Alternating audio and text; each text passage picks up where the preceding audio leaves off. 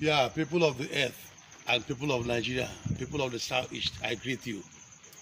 Well, I'm here out of curiosity to experiment and explore what I saw on YouTube in a video.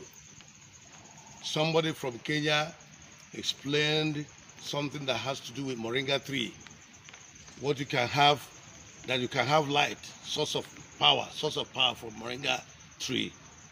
And after that explanation, somebody again from Nigeria here went also to show us from Moringa and later rubbished what the man said. And out of that curiosity, I've come to this compound now where you have various types of trees around, but particularly where I noticed that there is a Moringa tree right inside the compound. And this is why I want to also, because I am that kind of somebody with an inquisitive mind. I now say, okay, let me just show you people. This is the knife I've used in cutting just part of this Moringa tree here. And with the energy bulb, I touched it. I pressed it, there's no light. I couldn't see any light on it. Then when I took rechargeable bulb, I touched it, and it produced full light. This is Moringa tree. And I'm telling you here, I'm Reverend O.C. Obiora, here talking to you from Enugu. There's light. But even when I finish up this, because the man of the Kenya told us how he showed us how he used wire, and wired, opened up this Moringa tree and wired it, and it produced light that even in the night produced more volume of light that they can even grind with it. And he even went further to tell us that their estate, they use this Moringa tree now to power light. So whatever it is, I want researchers. I'm a novice to all this electrical thing, or electrical engineers or so. Go into work and get us this so that we can get off from this epileptic supply of light. Because coincidentally, in this particular compound, after this experimentation and I saw it, I felt that I should also try other trees, whether the same thing can happen. Then I left. Follow me up. I'll show you. This is mango tree. I cut the same mango tree. This is energy bulb. It's not showing anything. And when I came up and used this rechargeable lantern, I touched it. It gave full light. Just putting it on that to open something. This is mango tree. I went again immediately. Follow me up. I want to. This is a native pear. I went to the native pear in this compound, and I opened it up a bit. And this is, look at this energy light, because of what it has brought in, because the rain just fell in, it's still lightning.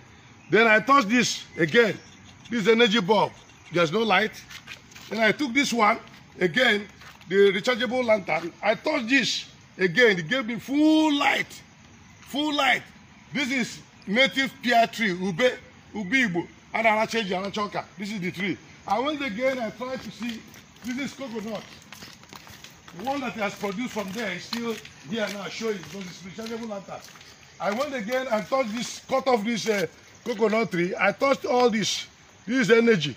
This is a energy bulb. It didn't show any light. Then when I took up this rechargeable bulb again, I touched it. It gave me full light. This is the coconut.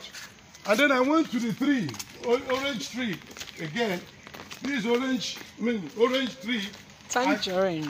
I cut the same thing, I opened it up, and I touched the energy. There's no light, you can't see any light anyhow. Then when I touched again, this rechargeable bulb, I saw full light. So there are a lot of trees here, different kinds of trees that I've experimented, which means that it's up to us now. It means we have to get people research, find out that the Kenyan man who now opened up part of these trees and then wired it, and it gave light, and it says in their estate it's giving them full light. So this will even encourage people to plant trees in your villages, in your squares, everywhere. Find out how you can wire these things and put this energy, if it is only energy bulb. But I believe that because of the wire, the energy bulb can give light. Because without, even if there's difficulty, it cannot give you light without the wire. But the rechargeable bulb, whatever they used in putting it inside, you know, you are educated, you are electrician, you are electrical engineer, you are whatever. There must be something they put in there, which means that God has already provided things for us that we can now go on and exploit. If you go, all the trees here, I've tried them, they are all giving you light with rechargeable bulb, and with energy bulb, it's not giving you light, which means by the time you wire it, you can use it. You can also explore and experiment and find a way you can put it to your house, like the chairman has done, so that there will be light everywhere. It means that the 40%, if they like them increase the tariff to 40%, 100%, or whatever, it will not perturb us. God has given us something. Let's go into work. God bless you. Plant a tree today, people.